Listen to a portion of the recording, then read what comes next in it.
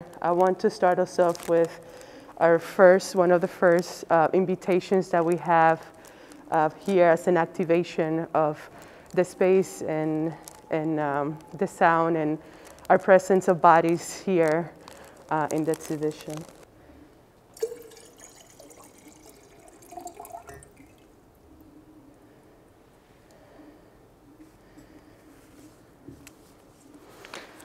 I want to maybe just chat with you rather than ask you. For us, for Kara and I, working on this exhibition has been in a very special occasion of reflecting on our time here in Tulsa. And the exhibition, as we titled it, Strange and Oppositional, really sort of thinks through and with Black radical thinkers like bell hooks, who sort of did that sort of foundational text of Black aesthetics, strange and oppositional. And I just want to read a quick quote from their book, and as a sort of like foundation for us to think through the different ways in which I deal with Black aesthetics in the expo. Bell Hooks states, Black aesthetics is more than a philosophy or theory of art and beauty. It is a way of inhabiting space, a particular location, a way of looking and becoming. And I think for us, for myself as a subject, as an Afro-Caribbean person, really leaning into the legacies of, I guess, African indigenous people also coming from the Caribbean. This way of seeing is really talking about sacredness and finding sort of a beautiful poetics in the everyday, in the materials that I collect, in the materials that I use to make this type of work. And maybe we can kind of like start right around here with this particular series. Tiger jaws are, succulents. They're plants that have kind of like this thick and fleshy, sort of leaves to them, and they are triangular in shape, and they have this sort of like teeth-like sort of, kind of textures around the edges of the leaves. And I think for me, it's interesting to kind of look at this particular work with a metaphor of sort of like having teeth and grinding. and to me, sort of like part of it is because in the way that I have sort of like shaped this kind of like particular sort of forms, for me, they sort of like resemble some sort of like teeth in a sense, but they can also be, sort of representations or faces or even bodies in a sense, right? And it's very interesting because this work kind of like manifested here in Tulsa. And it's taking materials that I have collected around Tulsa in my walks, specifically around train tracks, which is something that you cannot avoid living here, right? And for me, I think in thinking of train tracks and sort of like constantly crossing them here in Tulsa, I feel they are sort of like this place of liminality and a place of fugitivity. And in the way that I'm sort of like connecting to those concepts of sort of like liminality is sort of like when you're able to be in different places, or you can occupy two positions at the same time within a boundary. And I feel that that's something that we're constantly navigating as we're here, right? I mean, right now, we are at 108 Contemporary, but in the sense, we are also in the arts district, We're also in what used to be the braided district, after white supremacist architect of the Tulsa Race Massacre. But we're also here in Greenwood as well, right? And at the same time, we're also here on, the specific territories of First Nations as well, right? So I think there is this sort of like constant navigation of consciousness that we have to sort of like move through as you are just sort of like walking around, Tulsa, because it's an energy that is deeply felt. And I think going back specifically to the train tracks, for me, these are, important because I know and learned of the history of the Tulsa Race Massacre, where a lot of folks actually were able to escape running through train tracks, right? So if you are sort of like thinking of yourself and thinking of the history of escaping, in a sense, there's this context of fugitivity in which you have to also constantly be navigating, where there is, sort of this transformation of a space from being, attacked, enslaved, into a projection into freedom, but you're constantly moving, right? You're constantly readjusting your reality, in a sense. So some of the pieces, a lot of the organic and natural elements that I have here are actually things that I collected from around the train tracks, whether there were sort of like organics, the twigs, the sort of like the sleeves of a shirt or sweater. Some of the sort of like detritus that you find just sort of like in general here in the city. And to me, sort of like an important reflection of the material history and the textural history that lives with us here in this particular space and time, right? There are also elements that I brought with me. A lot of the sort of like more yellowish elements that you see on some of this is actually soap, and a type of soap that I grew up with, that I sort of like carry with me. Even some elements, whether some of the fabrics, some of the things I found here too, it's sort of this also kind of like history of migration in a sense, and the things that you take with you, right? And I feel that it's interesting to find myself because I spent a lot of time in Virginia, and in many ways, having a studio there, I collected a lot of those things, and I'm sort of like carrying them with me around. So even thinking of the migration pattern of, folks that were removed from territories, in the East Coast, Virginia, actually coming west, right, and landing here in Oklahoma, for me is kind of like a, kind of like symbolic, kind of like even and poetic kind of like way of thinking of how, kind of like bodies move through space and time, and the different sort of like factors and, situations in which that is, removal or that is sort of like seeking something else, right? So that is, kind of like that the main sort of reflection for me in a way of commemorating then the folks that had escaped, and sort of like think about their memories as they are, sort of like manifested in this sort of like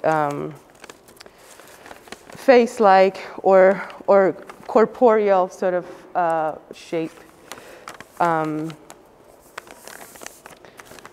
I think with that, then we can move then to this particular area where we all are standing in. I think I want to discuss the latest body of work, which are some of this kind of like ceramic pieces that you see around, which are titled Constant Strangeness, Buckets of Blood. And to me, they're sort of like interesting, and maybe I sort of just talk a little bit about my relationship to brown paper bags and brown paper, because I'm really into using non-traditional materials, maybe, as you can see.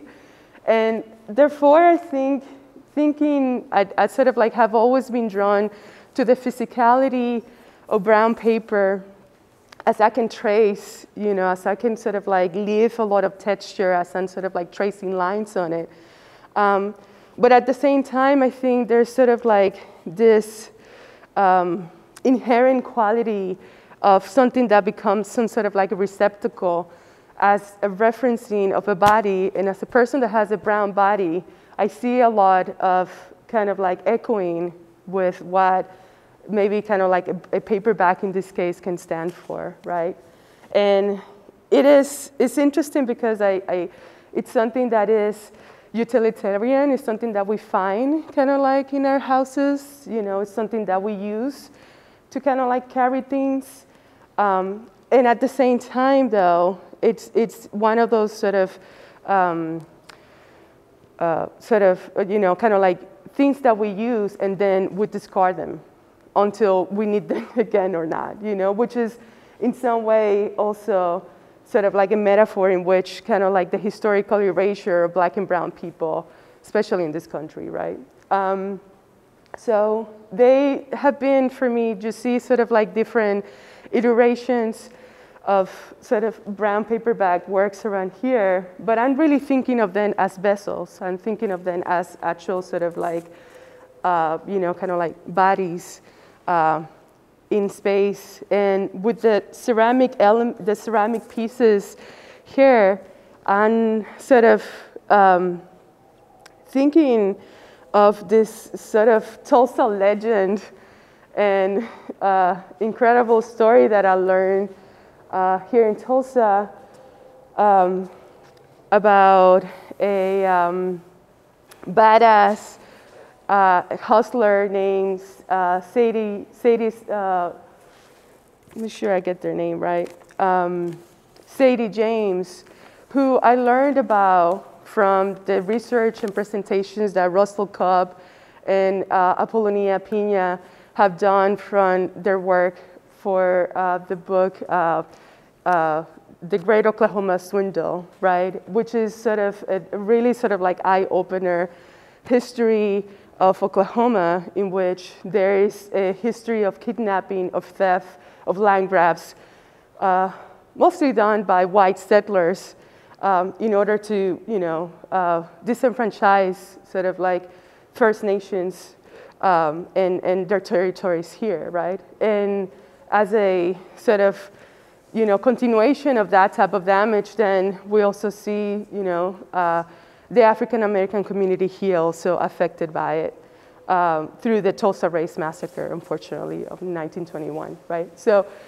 I have titled this Buckets of Blood, and I mean, part of them, don't do this, but I am the artist, so I can. So each one of them, oh, this is good.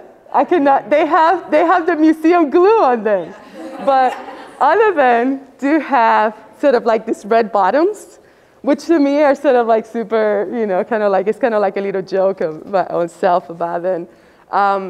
Just sort of like referencing this brothel that Sadie James used to own on Black Wall Street in the early 1900s. So that Sadie Smith was somebody that had a lot of insight into the gossip and the tea of Tulsa powerful. And they were able, through sort of like this kind of venue as a brothel and maybe kind of like part of a, a red light district sort of kind of like condition and place, they were able to have sort of a lot of influence. There were a person that had seven husbands. There were Black women that had 7 husbands. They shot one of them. So, they had play. They knew, they knew what they were doing. And at the same time, they were also very much sort of working and doing some detective work on behalf of some folks that had were trying to do some land grabs and take away and sort of, there's a really amazing history that if you sort of hear the work of Russell Cobb and Apolonia Pina around Sadie James and the Bucket of Blood, where you know, they eventually had to sort of like disappear. They had to sort of, you know, navigate themselves out in order to protect themselves. But I think for me, sort of in naming then this and also sort of like pointing about sort of this shape-shifting and navigation in which sort of like Black subjects have to do in and out, right? I think another aspect of the brown paper bag is, you know, this very racialized and violent test of the brown paper bag test in which people were, you know, basically test, you know, to see where were they in the range of brownness and whether it was sort of like a tool to see if you would, you know, sort of like how Black were you or if you pass as white, you know? So to me, even though I didn't know about this test until I arrived here in the US. I think the same violent and manifestation of violence through colorism is something that I experience as a brown body constantly, right? So in some way for me, by sort of like using brown paper bags and flipping them, there's a sort of like reclamation of that history in which each one of these actual sort of like items become a unique gesture, a unique artistic gesture beyond sort of like the search for one universality in which, you know, that veil is completely taken off. And we are sort of like in the presence of an actual sort of like unique subjectivity, which is something that to me, you know, it's beautiful about brown people and Black people, of course. With that, then I'll take you to the back out here. This is also one of sort of like the last series of works that I have presented for the exhibition. And they are jewelry pieces that are based off actual brown paper bag works that I have created. The brown paper bags have been something that, excuse me, that I have collected and brought into the studio and have them in baths of sugar, salt, soil, coffee, flowers for weeks and weeks at a time. And you see this materialization in crystallization of these items in a paper bag just like this. So this is a earlier work called Les Cadenuses, and this particular bag is actually replicated into this particular piece right here. And I have to definitely shout out Rachel Daisy from Dillon Rose, who runs a jewelry studio here, who sort of like helped me scan these bags and sort of like size them in order for them to become the pieces that we have here from the series in the names of. So that the main idea of this is how sort of like things kind of like developed, they first started, right? And I would actually have the bags in these baths that I mentioned of all these materials, and then I would sort of like bring them out, dry them, sculpt them, and then they would become these sort of like pendants that I would then hang with chains on sort of like against the wall. And those pieces were called cadenuses, which the inspiration from those is very interesting because they come from, there is this another mythological character, very famous in sort of like, in kind of like, I don't know, Dominican consciousness, which is this sort of like immigrant that would live out you know, overseas and then would come back to the island wearing this kind of like really heavy like gold chains and like wearing suits. Sort of like, I don't know, imagine like, I don't know, The Godfather or you know, Al Pacino coming, you know. So those were sort of like really interesting kind of like characters that are part of the kind of consciousness of kind of, you know, I guess Dominican society in some way, with people sort of like representing this, you know, kind of like, I don't know, you know, idealistic or sort of like aspirations. There's sort of like something about, you know, showing off, you know, what you have or some sort of like power that, in a sense, when you're sort of thinking of, you know, communities that have been historically disenfranchised in a sense, the fact that you're able to sort of, you know, kind of like claim a part of yourself, right, as you know, powerful and looking good, it's something that it just kind of like affects your psyche, right? It just kind of like, it boosts you up, right? So, and really, to me, it's really sort of like a dream come true to be able then to actually, you know, make these pieces into jewelry, into kind of like actual wearable art, because there is sort of like, I'm thinking of a book I've been reading called Aesthetics of Assets by Gillian Hernandez. And in it, I think there is a specific sort of like investigation of what is that, in what ways do people, you know, Black and brown people sort of like present themselves, in what ways there's sort of like this kind of like idea of ornament, this idea of sort of like bling bling, this idea of still sort of like showing yourself as, you know, having a powerful aesthetic that is deeply rooted into, you know, what Blackness is and way of being, right? And then I think for me, sort of like interesting to think about this, because in many cases, when you are sort of like a brown or Black person, you know, sometimes your hair is too much. You know, sometimes the way that you dress is too much. Your jewelry is too much, you know? So in order to sort of like reclaim, you know, and I would say that in many ways, then this is sort of like put against then that minimalist and sanitized history of whiteness here in the US context, right? So to be able to sort of like have that as a strong stance of who you are and who you believe with and where you're coming from, you know, sort of like as a legacy, it's sort of like, it's part of, you know, sort of like being and becoming constantly as we are here.